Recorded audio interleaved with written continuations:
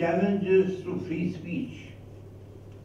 Now let me tell you, this free speech is not a newfangled idea that our constitution makers had. In fact, our founding fathers attached great importance to freedom of speech and expression and freedom of the press. Their experience of waves of repressive measures during British colonial rule convinced them of the immense value of this right in the sovereign democratic republic which India was to become under our constitution. They believed that freedom of expression and freedom of the press are indispensable to the operation of a democratic system. They knew that when avenues of expression are closed, government by consent of the governed would soon be foreclosed. It was recognized that freedom of the press, although not specifically guaranteed in the Constitution, under the chapter of fundamental rights, was implicit in the free speech guarantee. The founding fathers believed that central to the concept of free press is freedom of political opinion, and the core of that freedom lies the right to criticize the government. Consequently, challenges to and restriction of freedom of the press are also a matter of concern.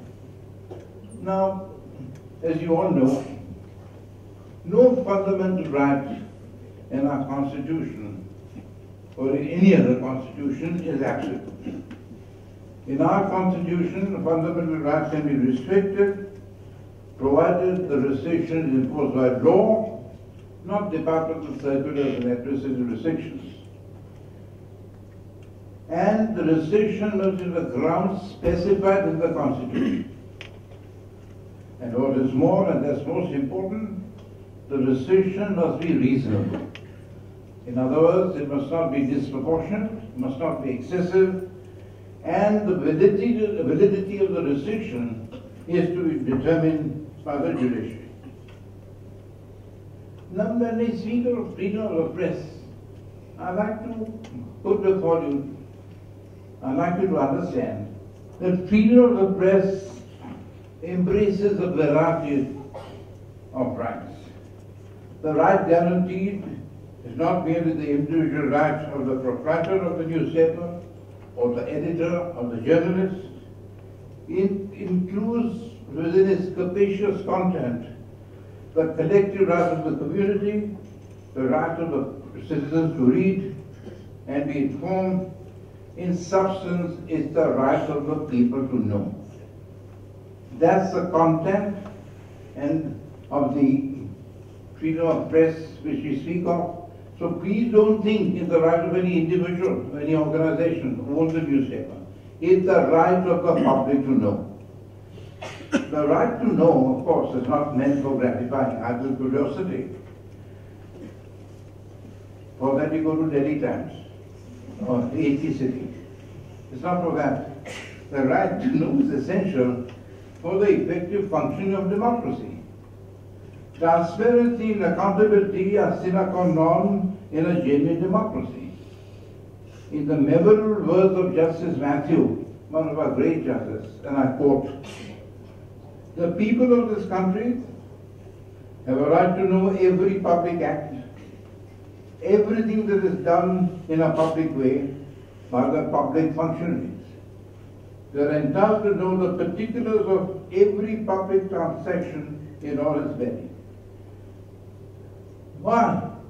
Because this enables citizens to make intelligent and informed decisions amongst a variety of choices and thus play their part in controlling the government and enforcing accountability of the holders of power. As recent events have shown, informed public opinion is an important check on maladministration. Hence, freedom of the press has a dimension and range that is vastly different from other individual freedoms in the Constitution. Press freedom embodies the principle of accountability and enables the press to be an instrument of democratic control. Protection and promotion of freedom of the press in substance subserves and strengthens democracy, which of course, as you know, is an essential feature of our Constitution. Now, challenges to freedom of expression and freedom of press emanate from different sources. The primary source is the state. Now, different methods have been used in the past to curb press freedom or to control press freedom. For example, a newsprint policy under the Import and Export Control Act, under the garb of distribution of newsprint, the effect of which was to restrict the newspapers in adjusting their page number and circulation, was clearly aimed to curtail the freedom of the press. Fortunately, the Supreme Court struck it down in its judgment in the Bennett-Coleman case. Another statute employed was known as renarity. The government people are little intelligent, they are not so subtle. They can freedom of the press directly assault the river. So another method, increase the rate of custom duty on newsprint. Steep increase in rate. That's what they tell the court, we can increase the rate. After all, taxation is our privilege. Supreme Court, no, take it easy. When you are dealing with the freedom of the press, the steep increase in custom duty amounts to really curtailing, it's an imposition of knowledge, and it curtails the freedom of the press. Again, Supreme Court, rather brave judgment, pioneering judgment, struck it down and sent it back. Now, you know, friends, advertisements are the main source of revenue of any paper. A paper can't survive without advertisements. There's not 2 rupees and 3 rupees that you pay for the paper. That doesn't keep it going. It's advertisements. Now what do? Advertisements affect the circulation of newspaper, and restraint of advertisements is restraint of the freedom of the press. Now, can a newspaper, does it have a right to tell the government giving advertisements? Can it enforce that right in a court of law? No, not exactly.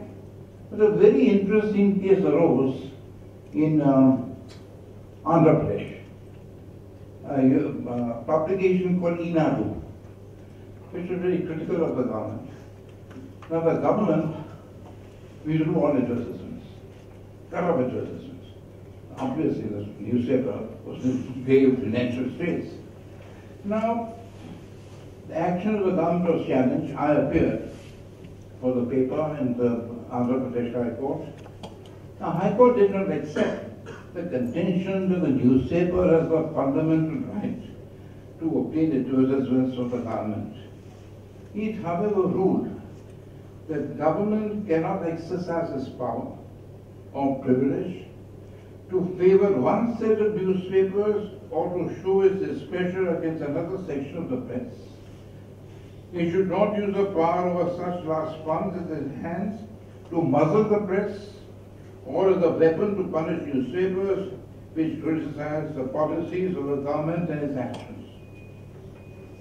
It has to use the funds in a reasonable manner, consistently with the object of the advertisement. What's the object of the advertisement? To let the people know about the government's activities, of the government's achievements. Now it is for that purpose the advertisement to be given and not as a weapon to muzzle the press. Again, a very good judgment. And that has kept the government on its toes.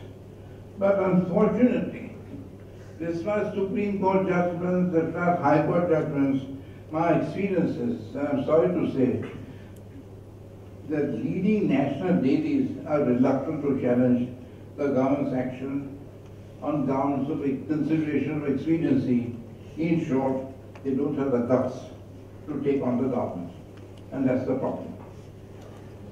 Another important challenge of freedom of expression emanates from banning of books, plays, performances, movies. In other words, state censorship. It is a paradox that humanity's yearning for freedom of expression, in times ancient and modern, is matched by the urge for its suppression. The great Plato was a respectable exponent of censorship. And Milton, who thundered in his famous poem Apologia, "Give me the liberty to know, to utter, to argue freely according to a conscience of our liberties," he became common censor. So that's the paradox. Now, the real sting of censorship, or the real challenge, the real onslaught, is by prior restraints. They are the most potent restriction on freedom of expression. The sting of censorship lies in prior restraints, which affects the heart and soul of freedom of expression, because the expression is snuffed out before its birth. It doesn't see the light of day. The communication in question may never see the light of day. Suppression by a stroke of the pen is more likely to be applied by the censoring authorities than suppression through a criminal process, and thus there is far less scope for public appraisal and discussion of the matter. That is the real vice of prior restraint and its irresistible attraction to the sense. Again, the judiciary has been a vigilant and courageous sentinel in the famous decision. Now, there was a movie called, pardon my pronunciation, Ori Ore Gramantite. I hope it's okay. Now what happened? The theme of the movie was that this reservation policy is abused. People that abuse it, misuse it, and get into employment and secure admissions in education institutions by misusing the policy. Now, it's the fact it happens, anything can be misused. But the movie was banned. Movie was banned, and one of the reasons given is a famous case where lawyers know it's Rangarajan versus State of Tamil Nadu. And one of the reasons given was that the exhibition of this movie was banned because of threat of demonstrations, threat of burning the theatre, threat of violence. The Supreme Court said this is absurd. If the movie passes, it has been passed by the Board of Censors, is permissible, there's nothing obscene or offensive about it, then to say that it can't be banned because of these threats would be to hold the freedom of expression as hostage to a very intolerant group of people. And actually, that ban was struck down, and it has been one of the great cases where the freedom of press was maintained. You see, the trouble is, judiciary has provided generous protection of freedom of the press in several cases. One should have thought the judiciary and press are natural allies. Both the press and judiciary perform in their own way the function of checking and controlling the abuse of governmental authority. This function is performed by the press by exposing deception and secrecy in the working of the government. The courts perform their role by enforcing accountability of the holders of power. Unfortunately, they appear to be natural adversaries in cases where the court punishes journalists' exercise of its contempt jurisdiction. Ladies and gentlemen, take it from me, in practice, the contempt power is very rarely used. It's only in extreme cases that a fine has been imposed, or I don't think anyone has been sent to jail, to my knowledge. But one main problem was, in the law of contempt, truth was not supposed to be a defense. This was probably the inheritance of the old British thinking. So if a man said, yes, I've said this judgment is not only erroneous, it's dishonest. The judge was right. I'll prove it. The law was, look, you can't. And if he insisted on proving it, instead of 3 months, he got 6 months. Now, this was an anomaly. In libel, truth is the defense. If a man calls a man that he's a cheat, other person will say, if he's sued for libel, can I prove it? So fortunately, and this is something for which I take credit, before I retired as Attorney General, I said you must amend the Contempt of Court Act and permit the defense of truth as a permissible defense. If the person fails, it's a different matter. Then deal with him severely, but you can't prevent a man from saying that I've got documentary evidence, I've got impeachable evidence to prove my allegations against the judicial officer to be true. Now that amendment has gone through, and today, bona fide defense of truth and public interest is an admissible defense in a contempt action. You see, ladies and gentlemen, the greatest threat, the greatest challenge is from non-state actors. And the main cause is the rising menace of intolerance. We have reached a stage where even moderate expression of a different point of view is viewed with resentment and hostility. And there are possible demands for bends.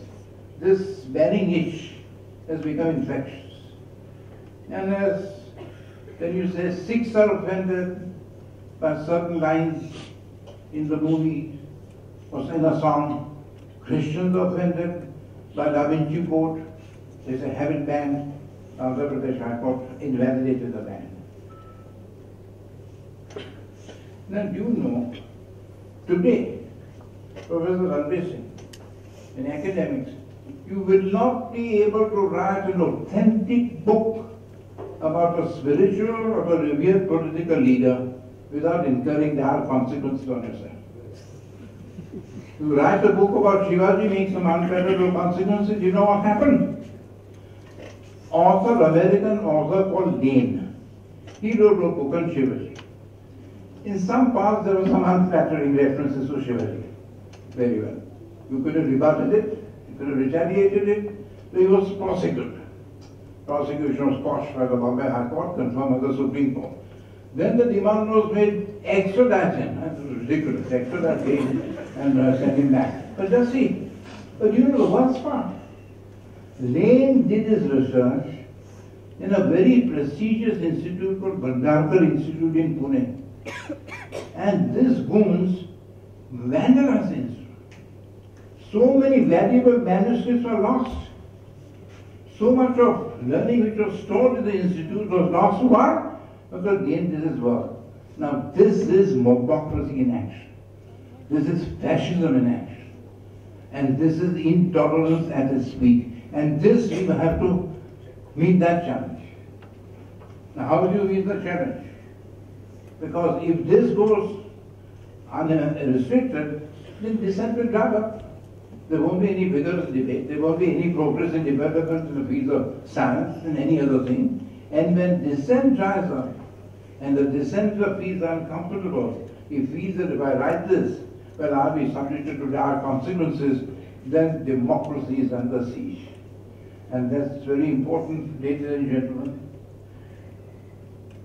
Today, we have a section called section 66A.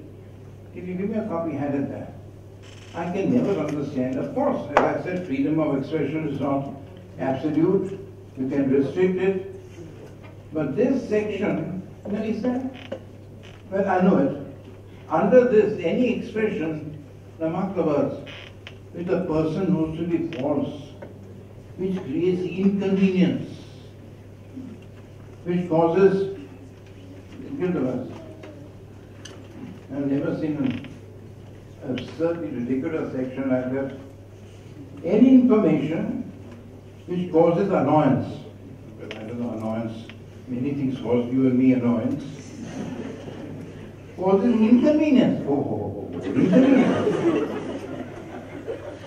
Danger, obstruction, insult, injury, criminal intimidation, enmity, hatred, ill-will, persistent in making such computer resource may be liable to imprisonment of 3 years. Now this, in India, So freedom of expression, we are very proud of it. At least when I go abroad, I always say, look at our freedom of expression, look at our Supreme Court judgment, see how tolerant we are. What is this legislation? What is inconvenience? What is annoyance? Well, no one likes to be criticized. It may annoy you, but you don't prohibit it and send the person to jail for 3 years. So we have to really, if these are the challenges we have to meet, we all have to meet it. Civil society has to play its role, very important. Academics, learned people, well-informed people must play the role. I think education also a very important part to play, because it is the intolerance which is at the root of it. Anything critical must be banned, not only banned, must be punished. There, I do say, this has to be a joint struggle. Not a joint struggle, it has to be a crusade. Because if we don't check this, tomorrow we won't be able to say anything thinking, will it cause inconvenience, will it cause annoyance. So we'll just shut up, keep quiet and go into a hole. And that's not the India I lived in, where I was born in. That's not the India our founding fathers contemplated. That's not the India of Pandit Jawaharlal Nehru and other great leaders. What happens? There is one party in the state from where I come, Maharashtra. I won't name it, but you know it. If they think a particular electronic channel has said something, has portrayed them in an unfavorable light, or not a good light, what happens? Do they protest? Yes, they do. How? They go to the channel, vandalize the thing, destroy the furniture, and annul them. Now the problem is, the state should really go against the lawbreakers. There's no use saying to suppress free speech on the ground, it will lead to violence, it will lead to disturbances. That's the main problem. People acquiesce. This is where self-censorship takes place. Let me give you an example. I'm not revealing a secret. After the judgment in Ure Ramatide, which laid down very fine principles, there was a question about Salman Rushdie's book, Satanic Verses. I know Khushwant Singh. So I told him, this is a very good judgment, Khushwant Singh. Soli, judgment or no judgment. I'm not, as a director, managing director of Penguin, our duty to my readers and my company. I know if I publish it, or if I publish any book of Shivaji which is critical, there will be, the office will be vandalized. I said, Khushwant, what is this? You're being a coward? Yes, I'm being a coward. Because no one will come to my rescue. The state will tell me you're doing that. So ban this. The real answer would be suppress those lawbreakers, not suppress freedom of expression. Now this is what we have to fight. This is what we have all, your members of the civil society, if freedom of expression means something to you, this is what you must fight for. Don't say free speech, freedom of speech. There must be freedom after speech. That's important. And there must be no reprisal. Of course, lawfully if you defame someone, it's a different matter. If you blaspheme a prophet, there are laws, 153 and others do it. But not this mentality, not this atmosphere. So I appeal to all of you, the civil society, all together have to meet the challenge. Civil society, education institutions, which must teach, inculcate the value of tolerance in students, make them realize that there is no one way alone to salvation. And no one philosophy or ideology contains the entire truth and wisdom. And the press also has an important part to play.